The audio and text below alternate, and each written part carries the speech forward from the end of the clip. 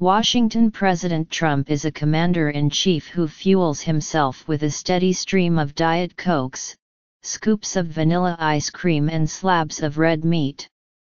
He gets as little as 5 hours of sleep a night. He is not known to exercise more than the brief strolls beyond his cart on the golf course. This, he and his aides have maintained, is the very picture of presidential stamina. On Friday, Mr. Trump, 71, will undergo his first comprehensive physical examination as president, and the first formal check on his former doctor's Trumpian 2015 campaign claim that he'd be the healthiest individual ever elected to the office.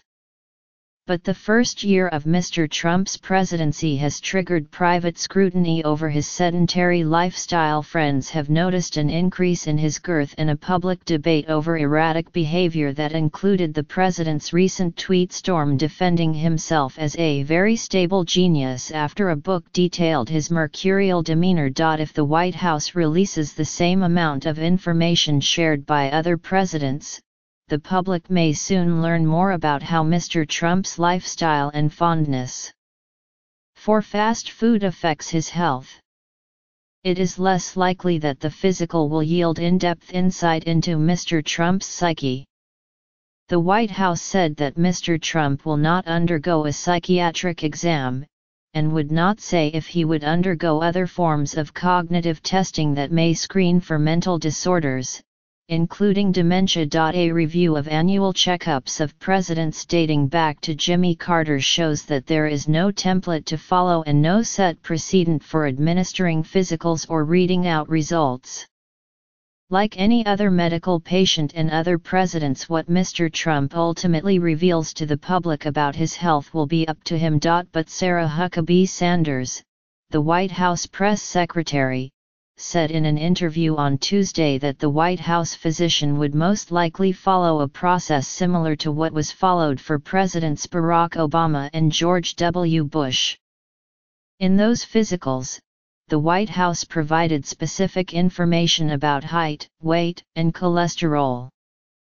Mr. Bush's physical noted that he smoked the occasional cigar. His physical also noted weight fluctuation probably attributed to increased muscle mass. President Bill Clinton's weight was also noted as fluctuating during his presidency. Historically, presidential checkups tend to buoy whatever image the candidate and president have presented about his health. For that reason, said Robert Dallek, a presidential historian, physicals should be of probably zero interest to the public. Did the White House always tell us what the doctors found? Mr. Dallek said in an interview.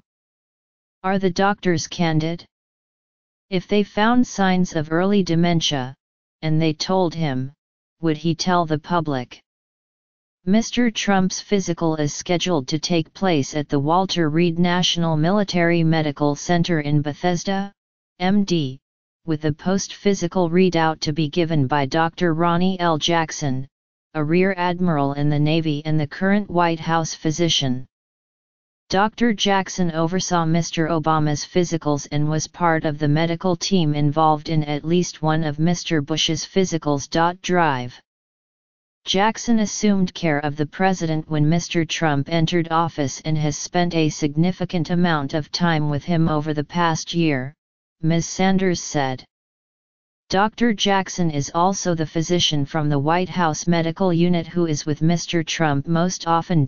Because Mr. Trump is a commander-in-chief who is selective about releasing information about his personal life, questions have been raised about the reliability of the information he shares with the public. In the past, physicians examining presidents have mischaracterized or hidden illnesses to present them as healthier.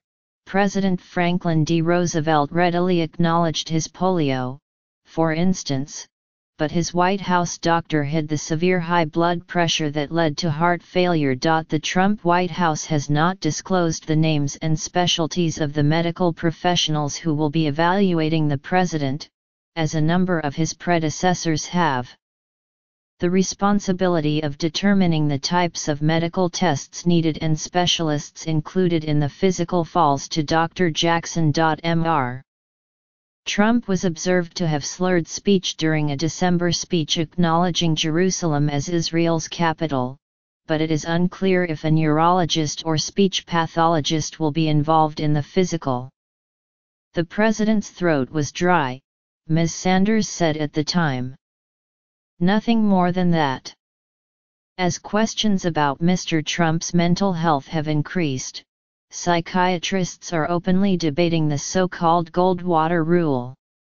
Generated after the erratic candidacy of Senator Barry Goldwater, the 1964 Republican presidential nominee, the rule bars members of the American Psychiatric Association from evaluating anyone they have not personally examined. Mr.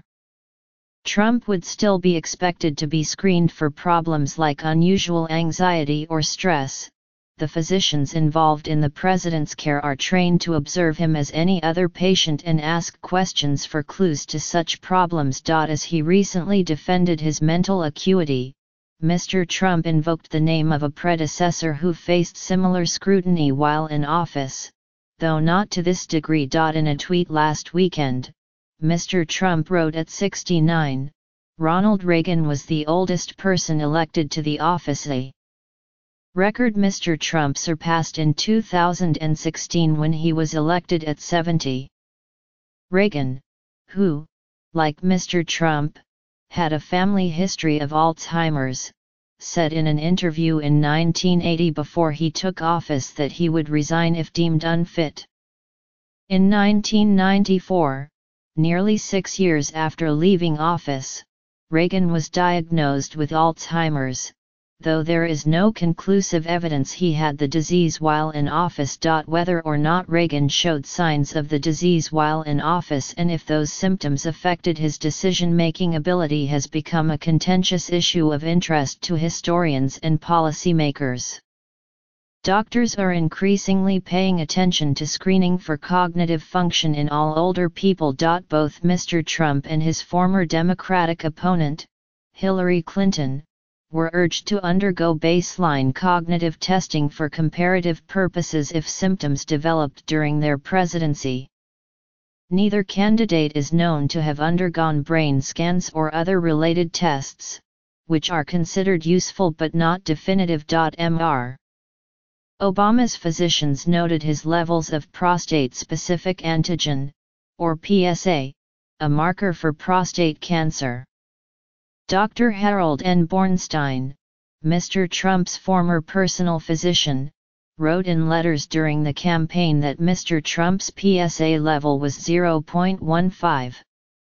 Urologists not connected with Mr. Trump said they suspected that he had been treated for an enlarged prostate or prostate cancer. Then Dr. Bornstein said in an interview with the New York Times last February that Mr. Trump takes a small dose of finasteride, a drug that is marketed as Propecia to treat male pattern baldness and lowers PSA levels. Mr. Trump played sports as a youth but appears to have dropped the habit as an adult.